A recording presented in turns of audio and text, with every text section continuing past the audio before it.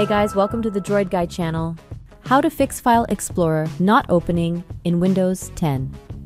There are several reasons why your File Explorer may not be opening in Windows 10. The most common reasons are corrupted or damaged documents and cache files in your File Explorer. Another reason could be because of corruption in your system as well. In addition, incompatible display settings, malware, and problems with the Windows Explorer process can cause this issue. To fix this problem, you can try several solutions that will be discussed in this video. But before we begin, we would appreciate it if you hit the like and subscribe button for more troubleshooting videos. The first solution is to restart the File Explorer process. If the process encounters any problems, File Explorer may fail to open or stop responding. Restarting the Explorer.exe process refreshes it and can resolve the issue. To do this, right-click on Windows or the Start button, then select Task Manager. Under the Processes tab, scroll down and locate Windows Explorer.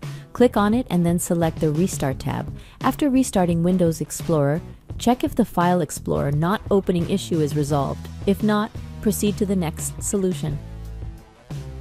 The second solution is to clear cache files. Cache files are temporary files stored on your computer to help speed up certain process. However, if these files become corrupted or damaged, they can cause issues with File Explorer and prevent File Explorer from opening. Clearing the cache files can remove any corrupted or damaged files and allow File Explorer to function properly. To do this, type File Explorer Options at the search bar located at the lower left. Then select File Explorer Options result. Now at the General tab under the Privacy section, click on the Clear tab. Click OK to confirm the action and exit the File Explorer window. Check if the File Explorer not opening issue is resolved. If not, proceed to the next solution. The next solution is to run an SFC scan. SFC, or System File Checker Scan, is a tool on Windows that scans your computer to identify and repair corrupted system files and attempts to restore any corrupt files, if any are found that may be causing File Explorer not to open on your computer. To do this, type the command prompt at the search bar on the lower left. Then select Run as administrator from the drop-down menu for administrative access. At the command prompt window, type SFC scan now and press Enter.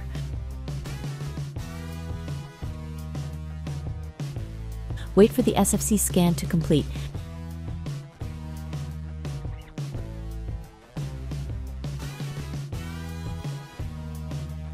Next, restart the computer. Once the computer reboots, check if the File Explorer not opening issue is resolved. If not, proceed to the next solution.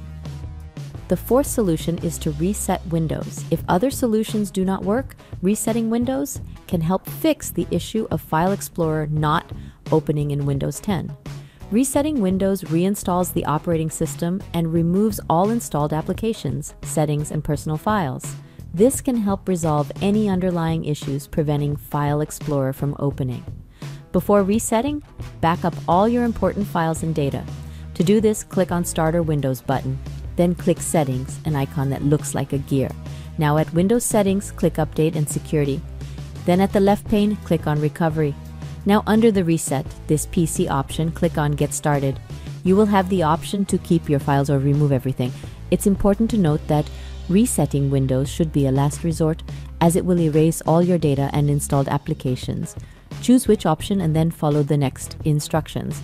After resetting is complete, check if the File Explorer not opening issue is resolved. And that's it. Thanks for watching. I hope this guide has been helpful.